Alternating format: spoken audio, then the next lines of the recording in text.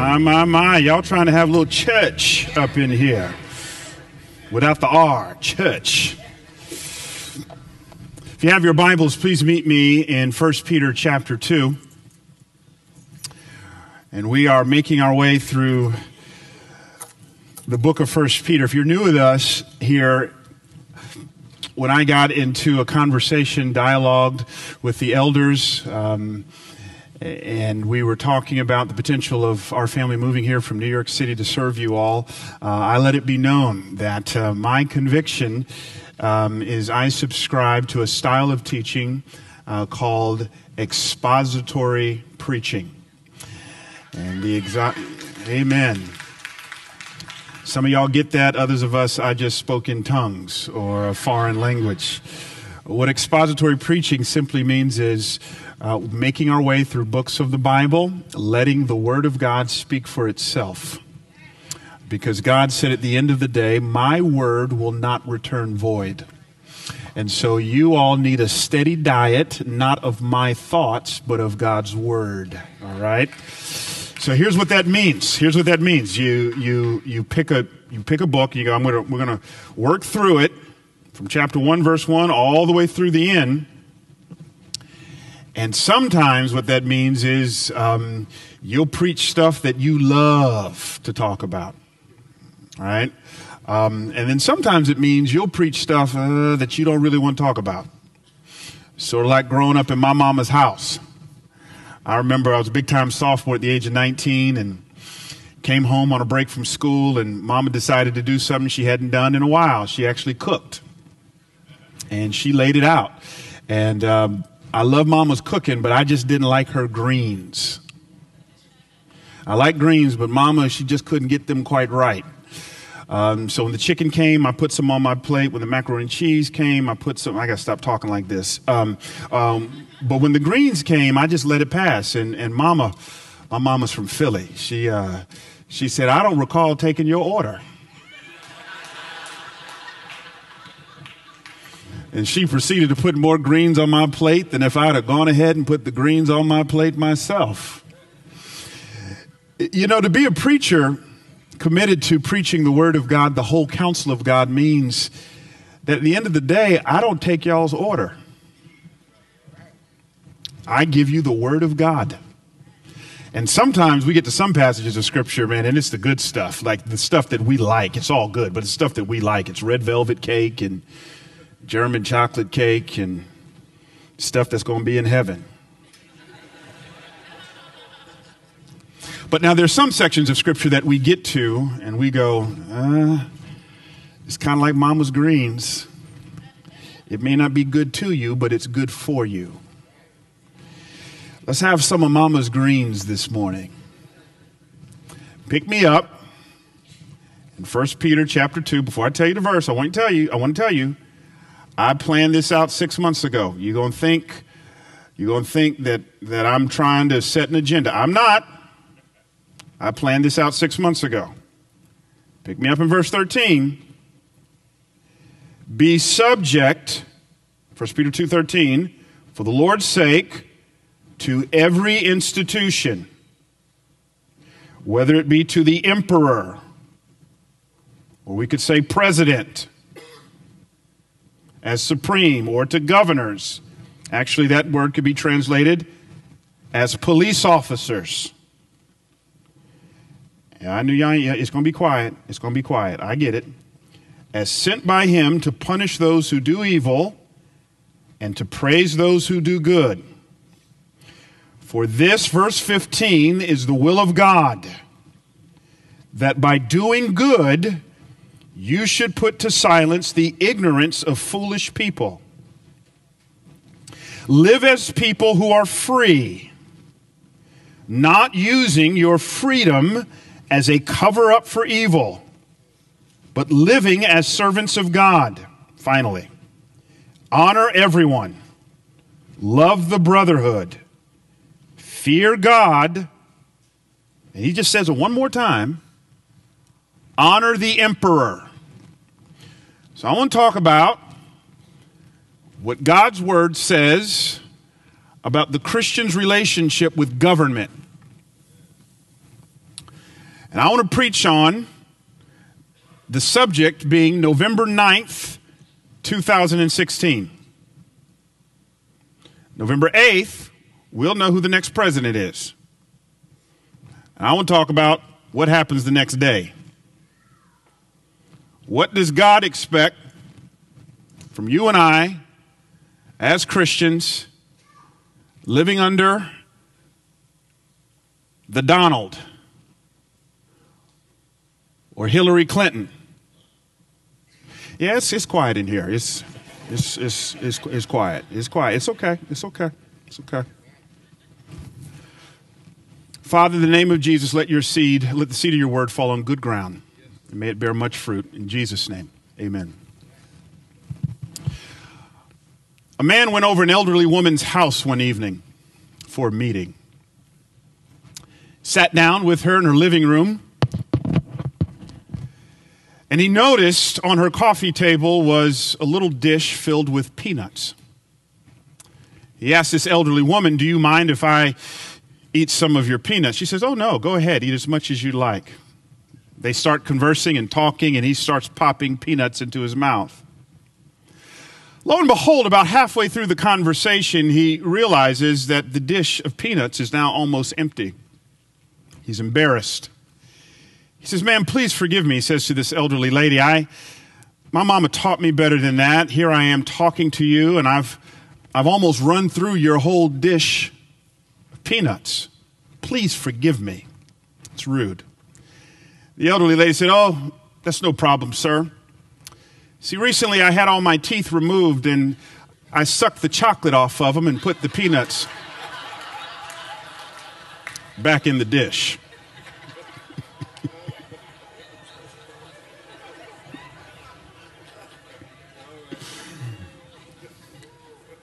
The moral of the story is looks can be deceiving.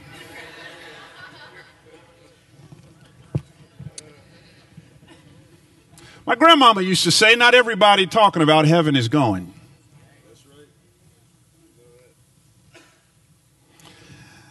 How do I really know I'm a Christian?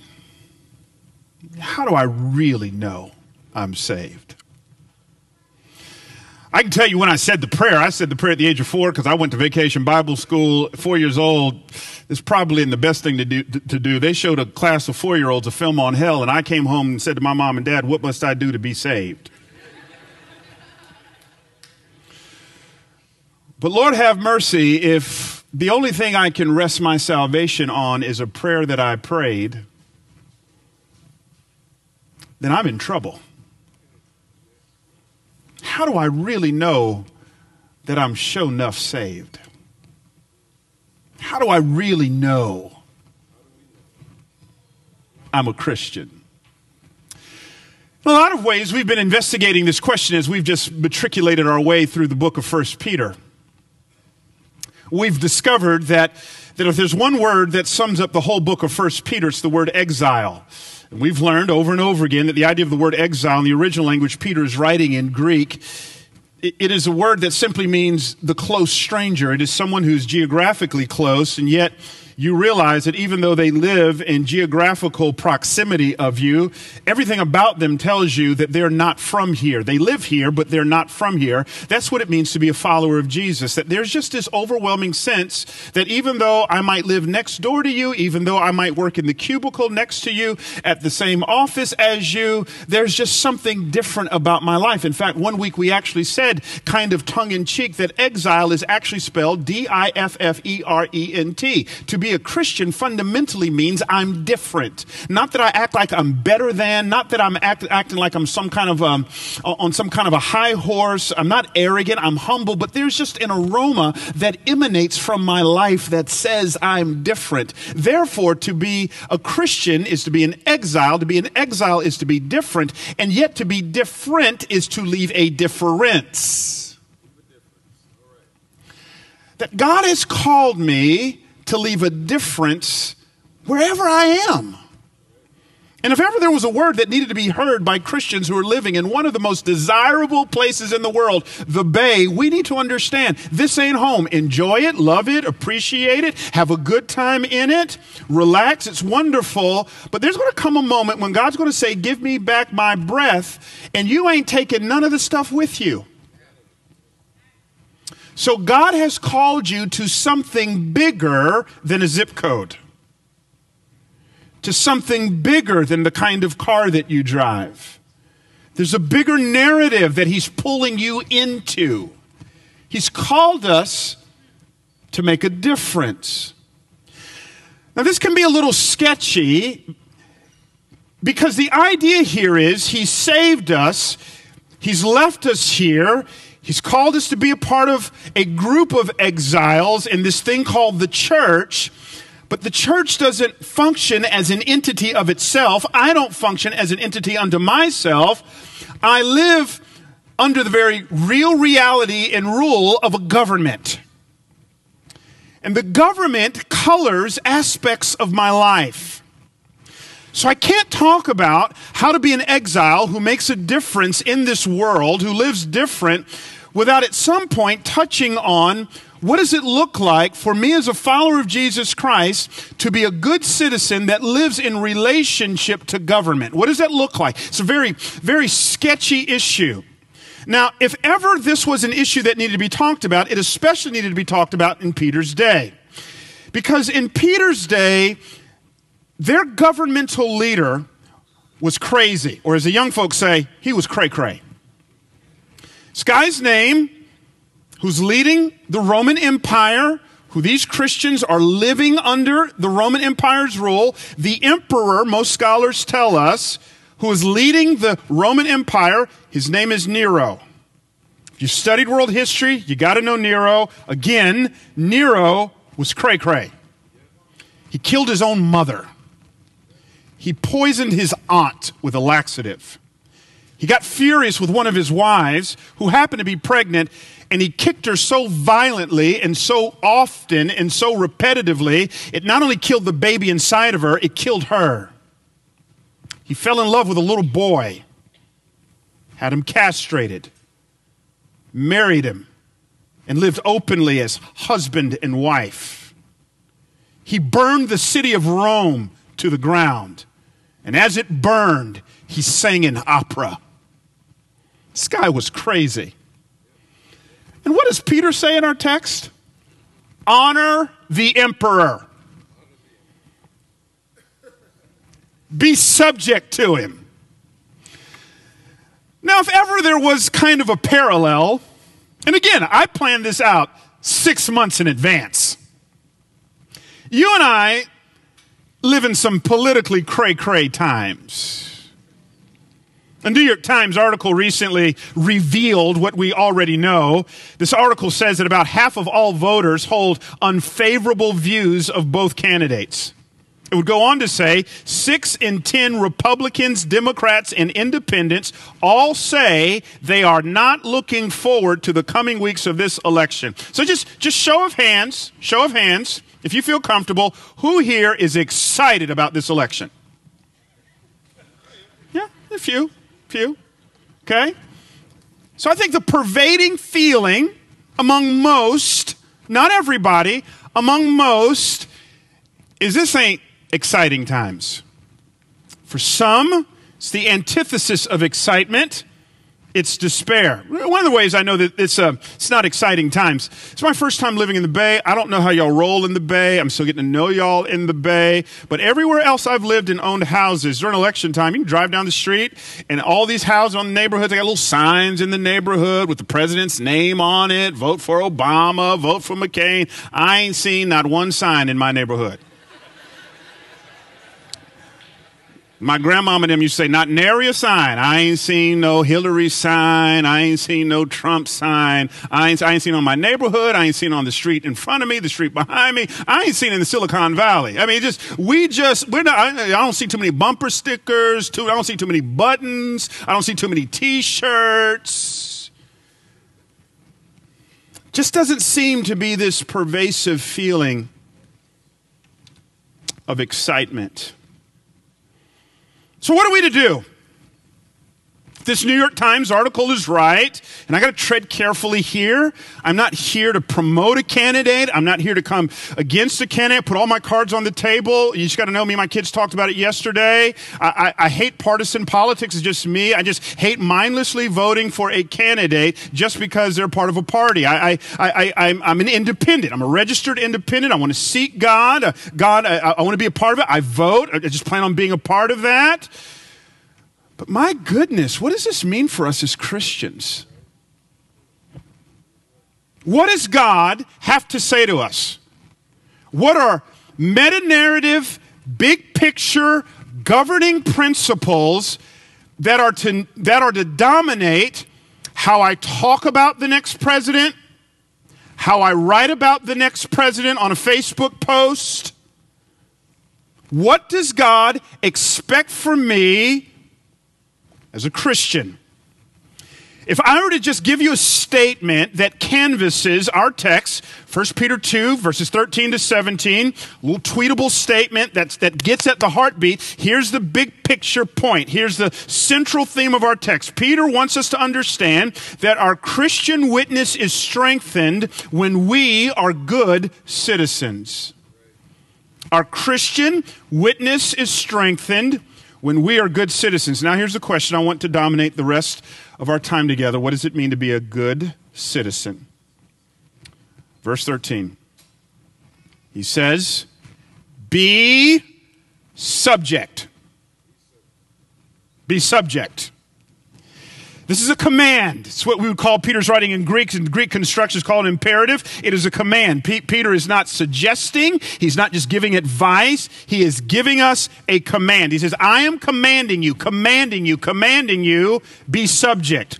To be subject simply means to live under, to submit in both action and attitude.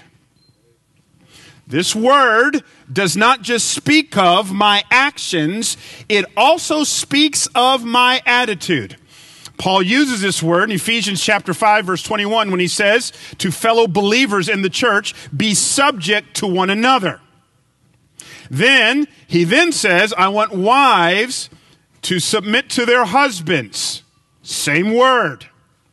Over and over again, he says, to be a Christian means we are to be subject. Now, let me just give you some scripture here as it relates to this idea of submission and government.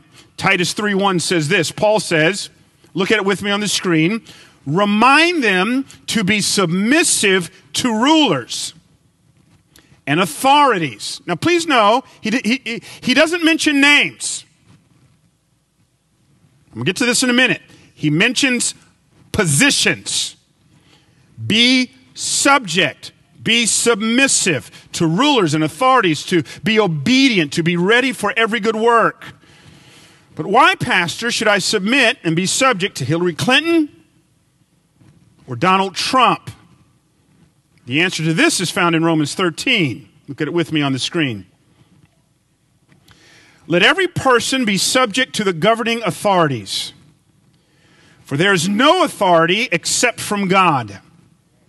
And those that exist have been instituted by God. Therefore, whoever resists the authorities resists what God has appointed. And those who resist will incur judgment. Y'all quiet today. Y'all, this ain't no shouting sermon, but I'm giving you the whole counsel of God. You study the scriptures, there are three institutions God ordains. Three. First one is family. Second one is government. Third one that we're living under today is church. These are his three instruments that he uses to shape the world, to transform the world, and to accomplish his good pleasure and good purposes here on earth. Family, government, church. Romans 13 tells us government is not man's idea. It is God's invention, and specifically government is God's instrument. What Paul goes on to say in Romans 13 is that every single governmental leader has either been appointed by God or allowed by God.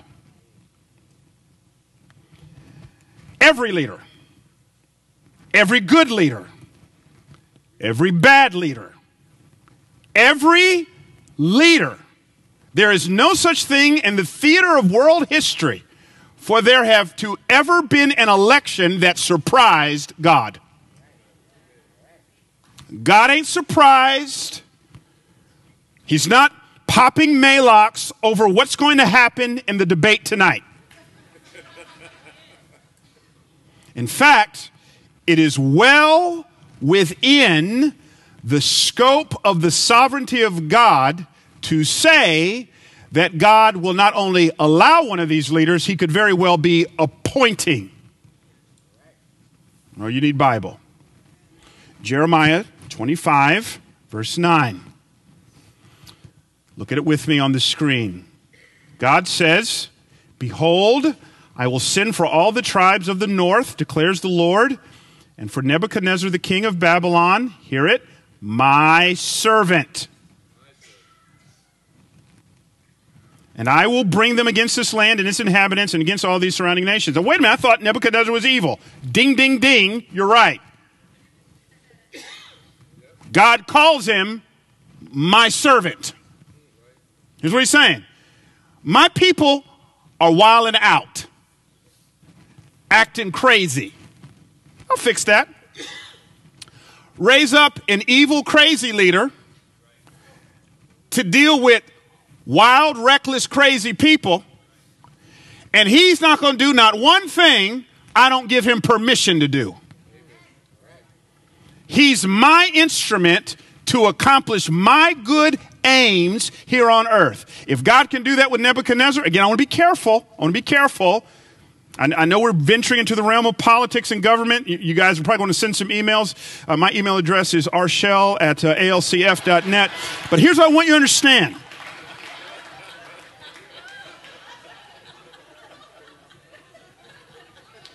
This message is not about who to vote for. But if you think Trump is crazy, if you think Hillary's crazy, God's used crazier. And he calls Nebuchadnezzar a crazy leader, my servant. He works for me. Paul says in Romans 13, therefore, to disrespect a leader, good or bad, is to disrespect God.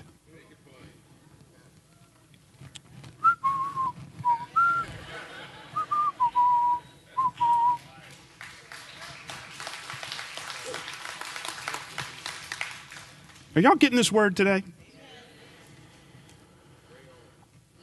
So my pastor is my godfather. I remember years ago working for him, and his son, my godbrother, was about 8 at the time. My 8-year-old godbrother decided to walk into his Sunday school class. Just one Sunday morning, I was working at church.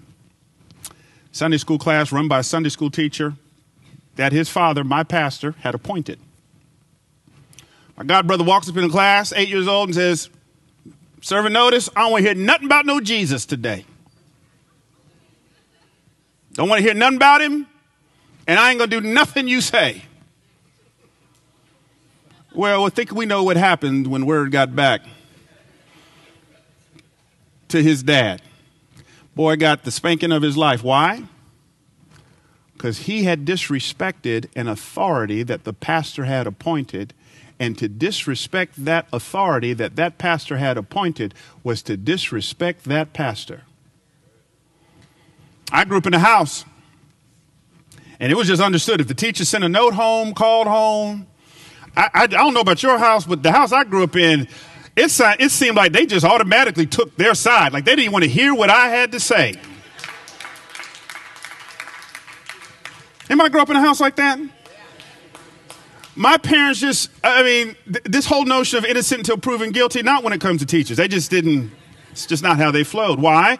My parents operated from this idea of to disrespect an authority that we have entrusted, who's really operating under our authority, is to disrespect us. So what are we to do? Here's what he says. He says it twice in our text. How are we to be subject? He says this. He says in verse 17, honor the emperor. I love it. He doesn't say honor Nero. He doesn't say honor Claudius. He doesn't say honor Caesar Augustus. He doesn't mention a name. He mentions the position. His point is, honor the position even if you don't like the person. Now, there's a disconnect.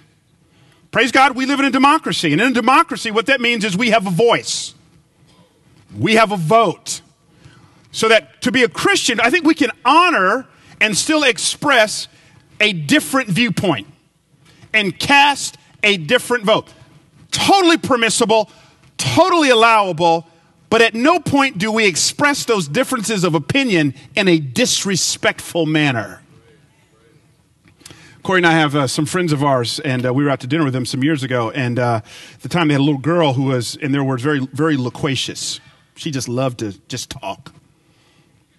And if her problem was, if it got to her brain, there was no filter between her brain and her mouth.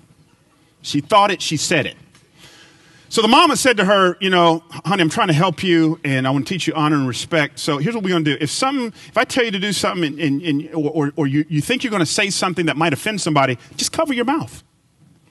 The mama told us a couple weeks later they were out at Target, and the girl was getting into something she shouldn't have been getting into, and the mama told her not to do something, and the girl said, well, the mom said, well, now I'm curious. What you cover your mouth for? She said, Mom, I was about to tell you to shut up. The mama said, the girl said, what'd you do that for? She said, I was about to spank you in your behind. You know, when it comes to our governmental leaders,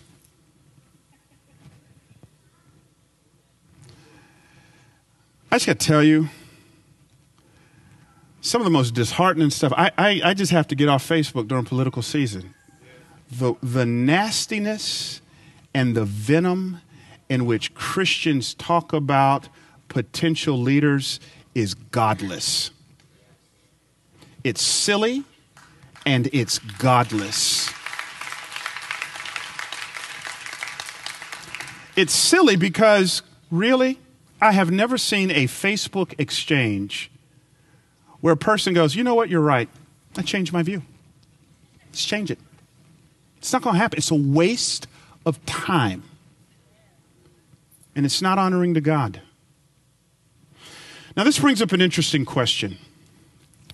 The question on the table is there ever a point for we as Christians to disobey government? Answer, yes. Peter hints at this in our text in verse 13 when he says, be subject, underline this phrase, for the Lord's sake. The idea being here is that we Christians get a loophole. That is, whenever government asks us to do something that is contradictory to the law of God, we Christians are now expected to practice something called civil disobedience. This is all throughout Scripture. Write down Exodus chapter 1.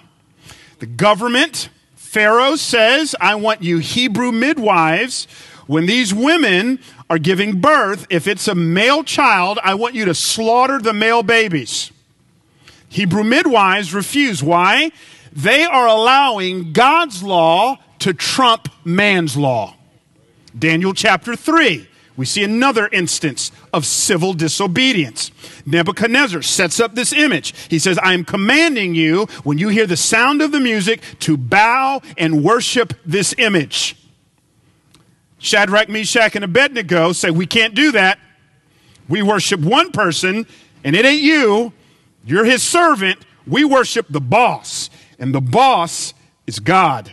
To take you to Acts, the Jewish leaders, the Jewish governing authorities say to Peter and John, stop talking about this Jesus guy. And they say in so many words, we can't shut up. We would rather obey God than to obey man. Is there a case for civil disobedience? Absolutely. When man's law contradicts God's law, we always go with God. Why? Because God will always trump Trump. He will always supersede Hillary. He is to where our allegiance should be.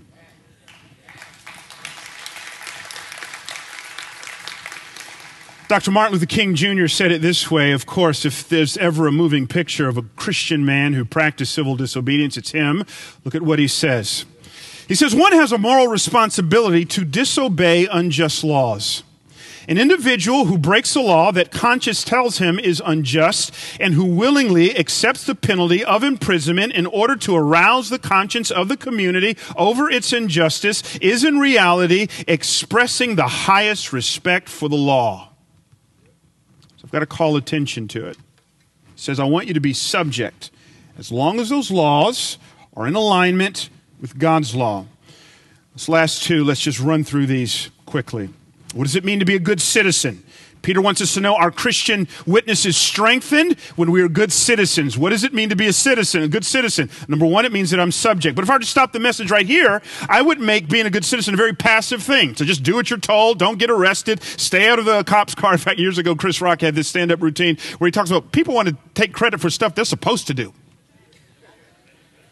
Like you hear guys say, I pay my child support. You're supposed to pay your child support. What, you want a cookie for that? You're supposed to provide for your kids. I ain't never been to jail. You ain't supposed to go to jail. All right? So if we stopped it here, we could make being a good citizen a very passive thing. But Peter talks about what else it means to be a good citizen. He says, be subject, verse 13, for the Lord's sake, to every human institution, whether it be to the emperor as supreme or to governors as sent by him to punish those who do evil and to praise those who do good. Here it is, verse 15, for this is the will of God, that by doing good, you should put to silence the ignorance of foolish people. Here's what he's saying here is, a good Christian citizen does not get bent out of shape when their candidate doesn't get elected to office. Why? Because a good Christian citizen doesn't wait on government to do for them what they should already be doing. So it drives me nuts. Okay? If you're a Democrat, praise God. Praise God for that conviction. But don't wait for Democrats to care for our urban cities. Christians should be doing that. Churches should be doing that. So stop waiting on the White House to do what the church house is called to do. You do good. Okay? So this is the calling. In fact, Ron Sider, in his wonderful book, The Scandal of the Evangelical Conscience, he says, do you realize that the average American Christian only gives 2.5% of their income to the Lord annually? He says, if American Christians would just tithe, there's enough money, not just in America, but in America churches to cure global hunger for good. It's a doggone shame. All these churches getting into all this debt over all these buildings and all this other stuff while you got people coming to your church on welfare and you can't help them. To me, that disqualifies you from critiquing any president. Stop waiting on government to write grants for you. You do good. Do good. Do good. Do good. Finally, he says, I want you to live free. He says in verse 16, live as people who are free, not using your freedom as a cover-up for evil, but living as servants of God. Now, what does it mean to be free? What does that mean? I got 2 teenagers in my house, and they always say to me, I can't wait to get up out of here so I can be free. To which I respond, I can't wait for you to get up out of here too. We're going to party together. The sooner you can get it, the better. And if I can work it out so where you can leave and I can still claim you on my taxes, that's better for me. Okay? So what I try to tell my kids, see, they have a distorted view of freedom. They think freedom is the ability to do whatever it is you want to do. Okay? So I tell them, imagine you're driving down El Camino Real. No stoplights, no stop signs, no speed limit, no lanes. Just drive wherever you want, left side, right side, as fast as you want, stop when you want, turn when you want, go where you... That ain't a picture of order. That's a picture of chaos, where each man does what is right in his eyes. That's the problem with our country. It's chaos. I said, actually, what William Barclay says about freedom is really what freedom is about. Look at it with me on the screen. Christian freedom does not mean being free to do as we like. It means being free to do as we ought. Give that to you again. Christian freedom does not mean being free to do as we like. It means being free to do as we ought. So I tell my boys, you like this house? You like living in a house? You want to buy a house one day? Yeah. Well, then you can't spend money the way you want to spend money. You got to pay your bills. You got to actually pay them on time. You got to learn to tell yourself no. Well, why do you do something called credit? Okay? Likewise, to be a Christian means that when we got saved, whom the Son sets free is free indeed, but that freedom does not mean I get to do whatever I want. It means now that I've been emancipated, I joyfully submit to God and his institutions of authority in my life. However, what it means is I answer to a higher power, and it's God, so that when the election comes, I'm free. I shrug my shoulders and I say, I'm still going to follow God no matter who's in office. I'm free.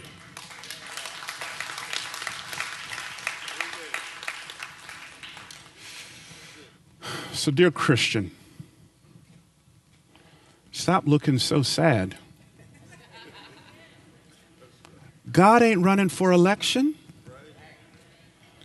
Come November 9th, the day after, he's still going to be on his throne.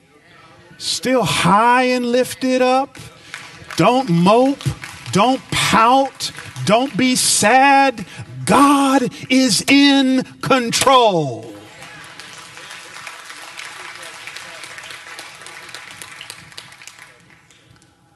Let's close with this. Jesus Christ was the best citizen there ever was. He incarnated all three of these. He was subject to authority. They came to him one day and said, should we pay taxes to Caesar? He says, yes. Give to Caesar what belongs to Caesar. Show me a coin whose image is on it. They said Caesar's image.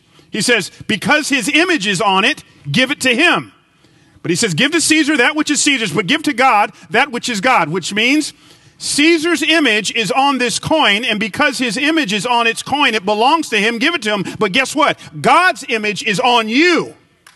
So you give God not just the coins, but you. Secondly, he did good. Jesus did not wait for government to greenlight him to feed people, to heal people, to clothe people. He did good. And that's why I love Cheryl Degree and I love Fred Degree here at this church. Cheryl Degree is leading up our Justice and Compassion ministries. As long as I'm pastor here, we are going to have programs that do good. Right now, already, we do jail ministry, we do prison ministry, we feed, we clothe, we tutor kids. We do good. Why? Because that's what it means to be Christian.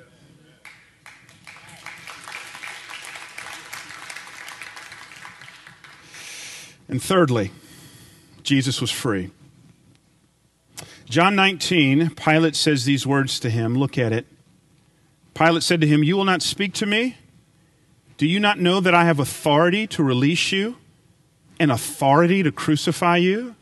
Jesus answered him, you would have no authority over me at all unless it had been given you from above. Hear me. Hear me. May we crucify the spirit of Chicken Little as it relates to our attitude towards government. Donald Trump or Hillary Clinton won't do anything without God's permission. Nothing happens in this country without God's approval. So stop with this sky is falling mentality. God is on his throne. Have joy. Cheer up. Vote. Be free. But God ain't up for election.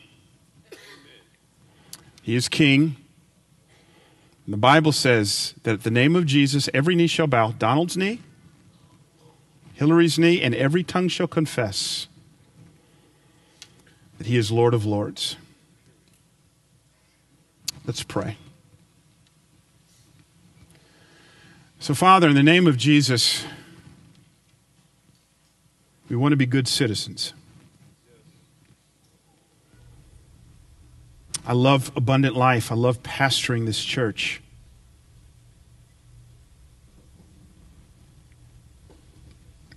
Because in this church, it's multi-ethnic. There's so many different perspectives on politics. And I thank you that there are Republicans and Democrats and independents. And there are those in this church who are going to vote for Hillary, and those who are going to vote for Donald, and those who are going to write in other candidates, and those who aren't going to vote.